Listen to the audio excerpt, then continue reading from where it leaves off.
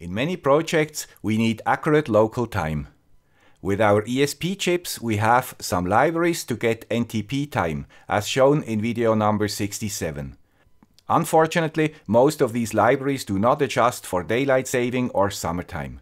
Today, we will change that by using standard ESP functionality. And we will see if Hippies were involved in this matter. Grüezi YouTubers, here is the guy with a Swiss accent, with a new episode and fresh ideas around sensors and microcontrollers. Remember, if you subscribe, you will always sit in the first row. Today we will create a small sketch that gets local time adjusted to all sorts of daylight saving and summer times. And to show you how to use it in a project, I will create a fake DCF77 transmitter with an ESP32. Let's start. NTP stands for Network Time Protocol. A network of servers around the world can be connected by our ESP devices to get an accurate time. Unfortunately, these servers have a significant disadvantage. They only transmit UTC. They do not offer time zone support, nor do they provide support for daylight saving or summertime. And sometimes they limit the number of requests. So you have to limit the number of calls too. We have to solve these problems. Plus, we want to base it on standard functionality provided by the ESP32 and the ESP8266 kernel. This is important because the ESP32 comes with some advanced commands which are not supported by the ESP8266. This spring, G6EJD showed in 2 of his videos that standard Unix time functions also work on our ESPs. Because I frequently get questions about my old library and because I wanted to port my DCF77 transmitter from my Raspberry to an ESP32, I had a reason to dig into the topic. But I'm too fast. What is Unix time? It is also called epoch time or POSIX time, and it is the number of seconds that elapsed since the new year of 1970. You find many online calculators to convert local time into Unix time and back. If you call a standard NTP server, you get this number, which is usually called epoch. Right now, it is this number. And because the current format is 32-bit, it will overflow and go to 0 in 2038.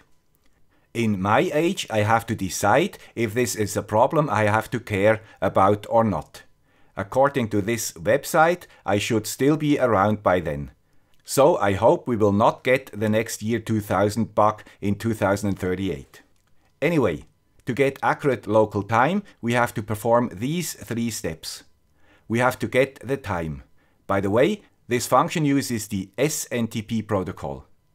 We have to convert the epoch into a usable time. And we have to adjust this time to our local time, including time corrections. Fortunately, all this is provided by standard Unix functionality and is coded in the time.h library. This library is already installed in the ESP kernels. So we can go on and define the NTP server. For our purpose, it does not matter which one we select because they all deliver precisely the same thing. And travel time from the server to your device is not relevant for most of our projects. I usually select a so-called pool of servers because they should be more reliable. Here you find a list of all available servers. Before we call a time server, we have to define the time zone. In simple NTP libraries, we only can choose one time zone. Fortunately, the POSIX standard not only cares about time zones, but also about anomalies like summer or daylight saving times. Here you should find the appropriate string for your time zone. You do not have to understand how these strings work. Just copy the string to your sketch. But if you are interested, we can have a closer look at the strings for Switzerland and the UK. For Switzerland, it is this string, and for UK, it is this one. CET, CEST, GMT and BST are just names. The numbers -1 and -2 mean that in winter, here we are 1 hour behind UTC, and in summer 2 hours. The UK in winter is on UTC, and in summer 1 hour behind UTC. This part means that we change from winter to summertime in the 3rd month, which is March, in the 5th week, which is always the last week in the month, on day 0, which is Sunday, at 1 o'clock in the night. Up till now, the British do the same in UTC. But who knows if, after Brexit, they will not create their own time zone. You never know with the British. This part means the dark part of the year starts in October, also on Sunday in the last week at 3 in the morning. Nothing complicated and taken care of by the ESP kernel. Cool. Now we are ready to call the defined NTP server with this function. After a successful call, the variable now contains the epoch of the current time. As said before, a 32-bit number of type time t with the seconds from 1970 on. Not very useful for most of our sketches. To go further, we have to introduce a structure and 2 functions. The first function, local time, converts the epoch number into a string. With these 3 lines you can print it. But if we need the numbers for further calculations, as in my fake DCF77 transmitter, we need to know a structure called TM. For all who do not know structures, these are variables like int or float. But they do not only contain one value. You can include as many variables as you want. And the compiler takes care of that. Usually, structures are not predefined and you first have to write your own definition. In our case, TM is defined in the ESP kernels in time.h. It contains at least 9 integer values and the name of the structure definition is TM. Be aware that this is only the definition of the structure. If we want to use it, we have to create a variable based on this structure. This is done in our sketch, where we create a variable called timeinfo. But please pay attention. Before they defined the fields, the guys probably drank too much beer. Why do I know? Of course I do not know. If it was only beer or something else.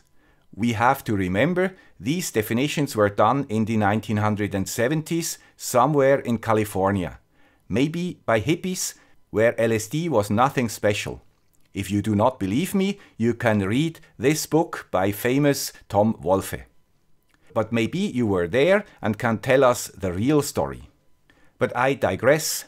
I have to come back to how they defined the structure. Hours, minutes and seconds start with 0 as we would expect. But months also begin with 0, not as everybody would expect, with January being month 1. The weekdays start okay with Monday as 1, but Sunday is 0, not 7. And the year does not start from 1970 as the epoch. No, it begins with the year 1900. Now you know it, and it's not too complicated to adjust for it. But don't forget it. Otherwise, you search for errors like I did. Without beer, by the way. To fill this structure, we can use the function localtime_r. We already know now is the epoch number and timeinfo is the name of the structure. After that command, the timeinfo structure contains the actual time as we can see. By the way, if we forget to set the POSIX time string, we get UTC. That's it if you do not call the NTP server too often. If you do not want to call the server every second, you can use the function getTimeReducedTraffic. It updates now using the internal ESP clock without calling an NTP server. Of course, this clock is not accurate and has to be adjusted from time to time. Then the NTP server has to be called. Every hour is probably okay for most of our applications. Let us now use this function in a real situation. In video number 287, I built a fake DCF77 transmitter using a Raspberry Pi. In the meantime, I found a sketch for the ESP32 and created a cute little box. ACNIC uses Spanish variable names and comments, and he also uses commands like config tset time and get local time, which are only available in ESP32. So I changed the language into English, used the functions shown before, and did some other tweaks. Be aware that the sketch only works on an ESP32 because it uses the PWM functionality, which is implemented differently in the ESP32. And I'm not sure if we can reach a PWM frequency of 77.5 kHz on an ESP8266. For the antenna, you can use what was shown in video number 287. And here you can see how you can use the variables inside a structure. You just use the name of the structure, a point, and the variable name inside the structure. Simple. Summarized, we have discovered a possibility to use standard commands available in the kernel for both ESPs to get correct local time. We can write code which compiles without changes for the ESP8266 as well as the ESP32. We know how POSIX time strings work, as well as we learned about the availability of a structure called TM. We still do not know if beer or LSD was the reason for the weird definition of some variables in the TM structure. We also got a simple function to reduce the traffic to the NTP servers. And finally, we used the knowledge to build a fake DCF77 transmitter using an ESP32. I hope this video was useful or at least interesting for you. If true, please consider supporting the channel to secure its future existence. You will find the links in the description. Thank you. Bye.